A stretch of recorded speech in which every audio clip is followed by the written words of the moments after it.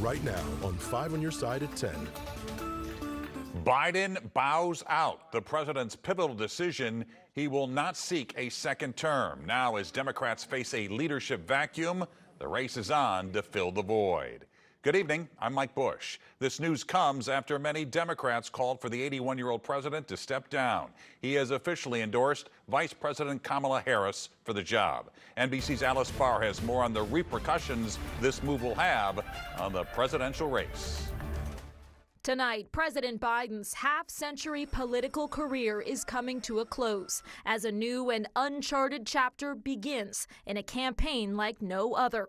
Following weeks of pressure from fellow Democrats to step aside after that disastrous debate, the president announcing in a statement posted on X, quote, "While it has been my intention to seek re-election, I believe it is in the best interest of my party and the country for me to stand down and to focus solely on fulfilling my duties as president for the remainder of my term." One of the president's closest allies, Senator Chris Coons, reacting. He has always put our country first. He has an incredible legacy of service and leadership. Mr. Biden then endorsed his vice president, Kamala Harris, for the nomination as the party scrambles to change course before next month's Democratic National Convention with just 4 months until the November election. We'll put on full display our agenda for the American people and do what is necessary in order to leave that convention unified, get the job done.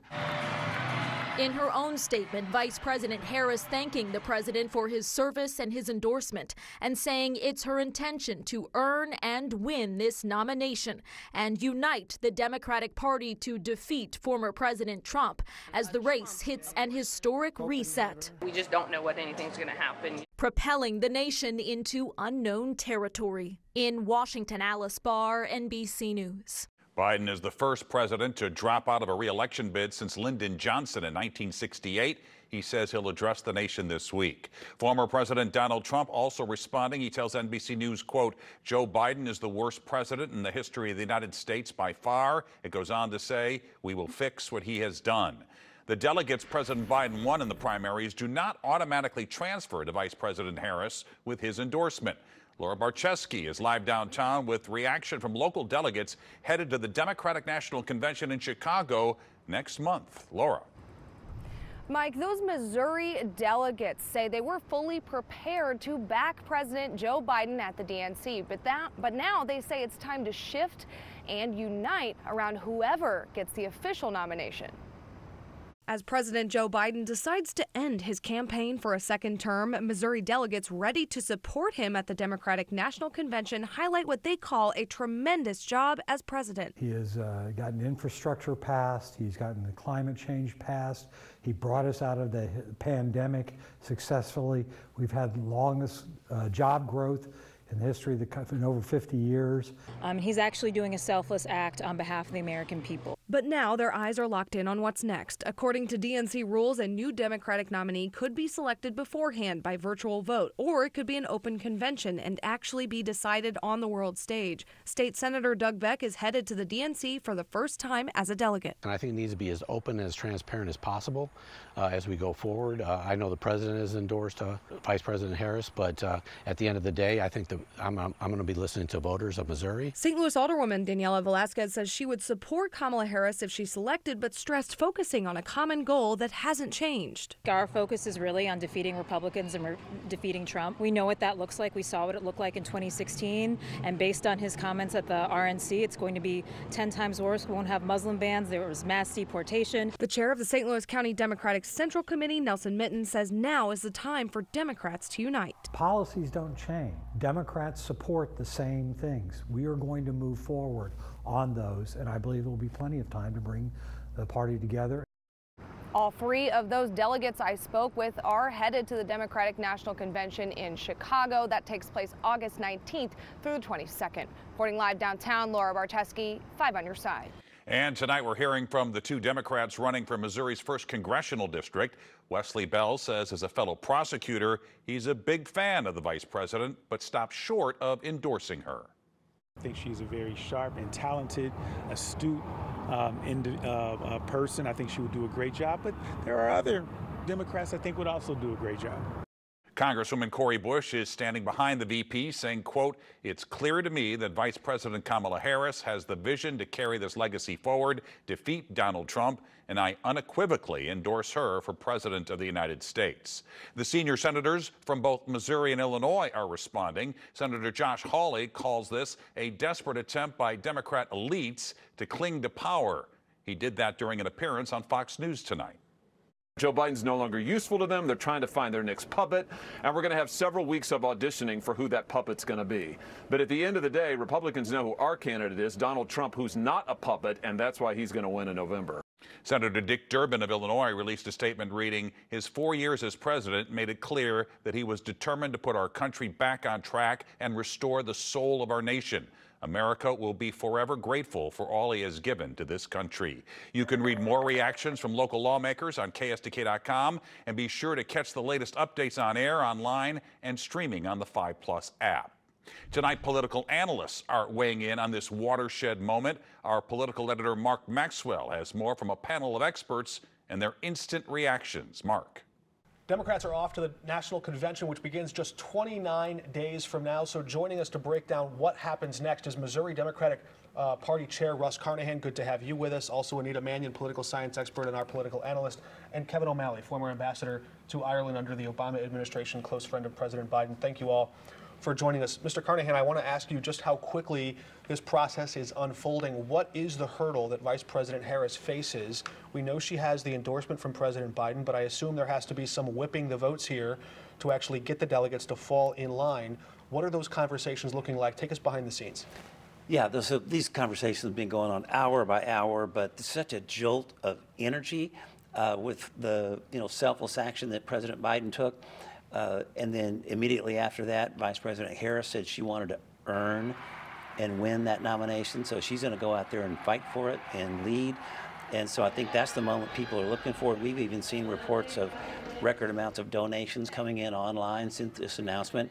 I think it's the kind of thing Democrats have been waiting for. What does that conversation look like? What is that challenge for Kamala Harris to ward off any challenges to her nomination, knowing that delegates are going to be free to vote their conscience?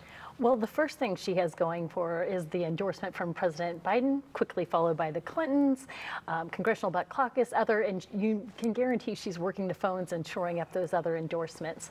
Notably, Obama and Pelosi hadn't came out and endorsed her. So the other thing she's doing is she's already started the petition to be a candidate for the convention. So she's getting those delegates in order. She's shoring up the funding. So she's got all the things in place to try to make sure that she is the nominee. And, Mr. Ambassador, we haven't seen a moment like this in American political history in more than half a century. What does this do to cement his legacy in American presidential political history? So I think that most people have formed the opinion that President Biden is a decent, caring person. And that is absolutely 100% true. And what he's done today is put the country ahead of his own personal ambitions and his own personal feelings, knowing that this is the best thing to do for the country. And I think that will even more, it will solidify to a greater degree the fact that he is an honorable man and a patriot. All right, our conversation with our roundtable continues in just about 45 minutes, but thanks to each of you for joining us tonight. Thank you. And as Mark said, you can catch Mark's expanded coverage on The Record at 11 p.m. right after Sports Plus. And Mark will be at the historic Democratic National Convention next month. He'll have live reports from Chicago every night starting on August 19th. She was a familiar voice on the local airwaves for decades. Tonight, remembering radio personality Tammy Holland and the legacy she leaves behind. Pretty quiet for the most part, but there's one pulse, shower, or maybe a rumble of thunder north of Chesterfield, north of 64. Why storms like that have continued to develop, and why we're going to be stuck in this pattern for the next 3 days. Tonight, St. Louis police are investigating a deadly shooting in North City. It happened about 5 hours ago on Maffett Avenue near Euclid. Officers found a man dead. There's still no word on a suspect or a motive, but we'll keep you up to date as we learn more. Tonight, a 16-year-old accused of robbing 2 people in Soulard is recovering after being shot on the chest. This happened early Saturday morning near 9th and Russell as many bars were closing. Police say the teen and 3 others were armed with a rifle wearing ski masks and tried to rob 2 people in a car. One of the robbery victims shot the teen. He was later dropped off at the hospital. Tonight, the St. Louis community is mourning the loss of a popular and longtime radio personality. Tammy Holland died this weekend from cancer at the age of 53. Our Annie Krall talked with co-workers about her trailblazing career and what she did for black women on the airwaves. She opened the doors for a lot of people. Actress and comedian Lady Ree the Funny Lady said Tammy Holland was an inspiration as one of the voices behind the first all-black female radio show at Foxy 106.9. Tammy really played a big role. I'm not going to cry. Not that, but she really played a big role in a lot of things that, you know, that people don't even know about. Tammy used this mic to co-host with Ree and Ms. Sanita starting at 6 a.m. on weekdays for 4 hours. Tammy was on air just weeks before her passing, Saturday morning, talking about what they'll miss most. She has this infectious laugh, and everybody loves it. And then she would always bust out in some like harmonic song or something on the microphone. Battling stage 4 colon cancer that spread to her brain, Tammy died in hospice surrounded by teenage daughter Meadow, family, and friends. She'll be remembered Monday on Foxy with a 2-hour tribute to call in and share stories. As I was fighting for my life, all I could think about was being remembered forever. Remember me. Thank you, Tammy Holland, for a job well done. Reporting in Del Mar, Annie Krall, 5 on your side. And Tammy also worked here at 5 on Your Side in the 90s as an overnight news anchor. Her family is planning a funeral for Tuesday. Spending their summer surrounded by history. A father and son duo making a difference by honoring the memory of people they've never even met. Making a Difference is sponsored by Midwest Bank Center. Some people spend their summer at the beach, others at the ballpark. But one family in St. Louis is spending theirs surrounded by history and armed with an unusual set of tools.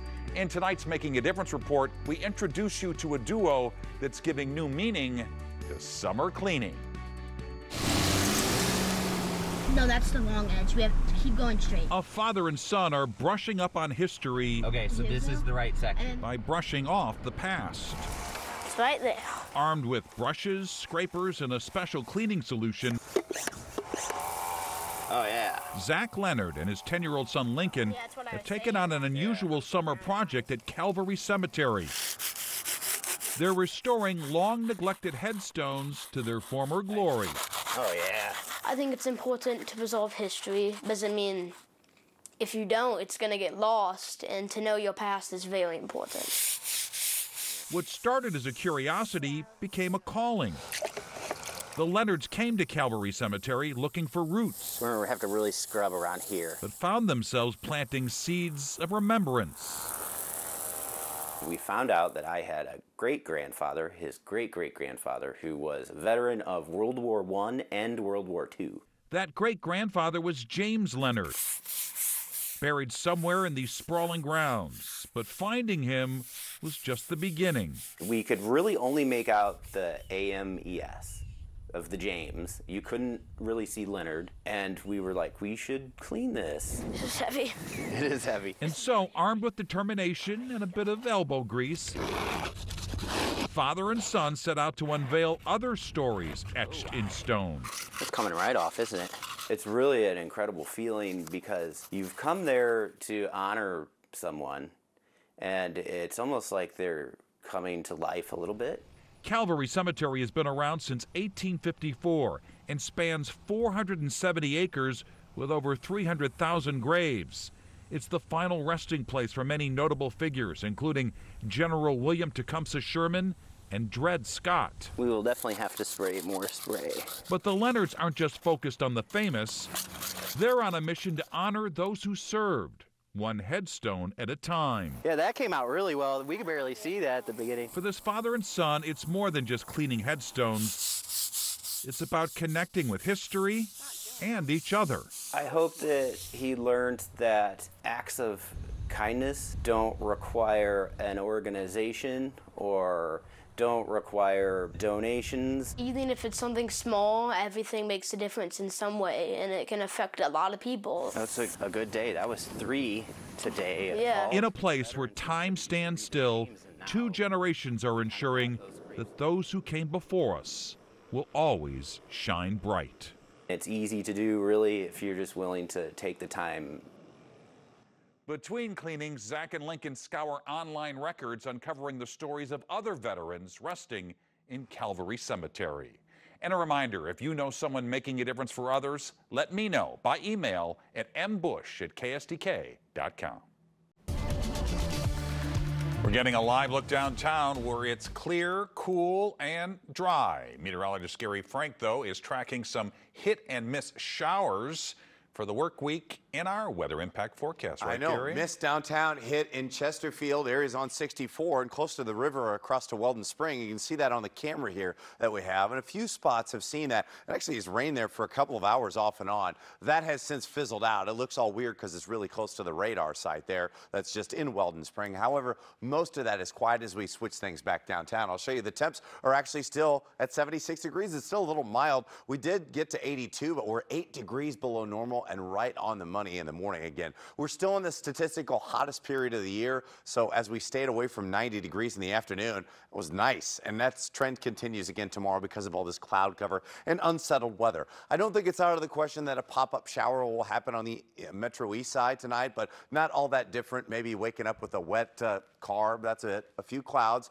most of this is over, but the active pattern that is very slow moving, you can see kind of these little mini circulations, this counterclockwise rotation, and then the leading edge of this weak cold front. We're kind of stuck in this, and it's very slow moving. As a result, you'll see that we have these pop-up showers during the heating of the day and even maybe just past, but that's where we're really going to see this during the afternoon hours. These bubble up, they rain themselves out, and just like in Chesterfield, maybe close to an inch of rain. I think the main circulation to the south is going to be responsible for better chances Tuesday and Wednesday south of 44. I'll try to show you what this looks like here because I think overall we're going to see maybe a few pop-up showers tomorrow. Once again, not out of the question like the ones today. However, sun goes down, they fizzle out. Here's what it looks like Tuesday into Wednesday, and I think that we're going to see storms like this where 15 to 30 minutes on average keeps you wet at most. Some of us miss out on the rain completely. Expect those chances to go up in the afternoon, but a lot of dry time, a lot of sunshine, and not all that much rain. There will be some anomalous periods where you'll get over an inch of rain in some cases. However, a lot of us get 0. Some of us will get less than 1/4 of an inch. As we return to 90 degrees, that unsettled pattern ends, and we return to what we would expect as a summer heat by the weekend. Downtown roadblocks, the area drivers will want to veer away from on their morning commute for the next 2 weeks.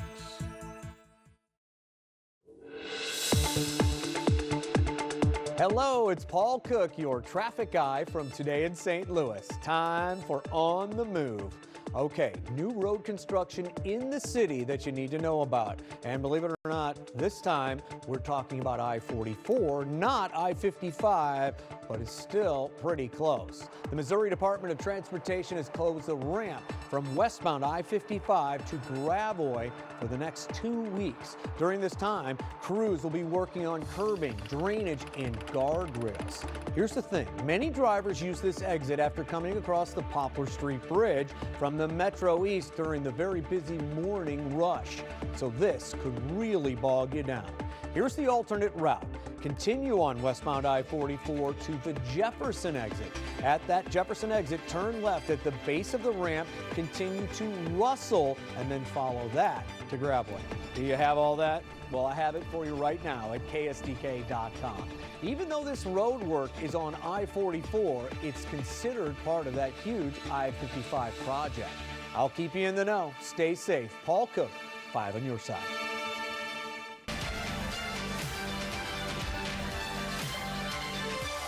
The Paris Olympics kick off this Friday. More than 10,000 athletes from around the world will compete. Hundreds of thousands and millions even will be watching. And preps for the opening ceremonies are in full swing along the Seine, where athletes, including nearly a dozen from St. Louis, will float down the river towards the Eiffel Tower. Ahead of the games, security has been beefed up in the City of Light. More than 35,000 police officers are on standby to keep both athletes and spectators safe. You can watch the Olympic Games right here on 5 on Your Side. And to read more about the Olympians, you can just text 314-425-5355.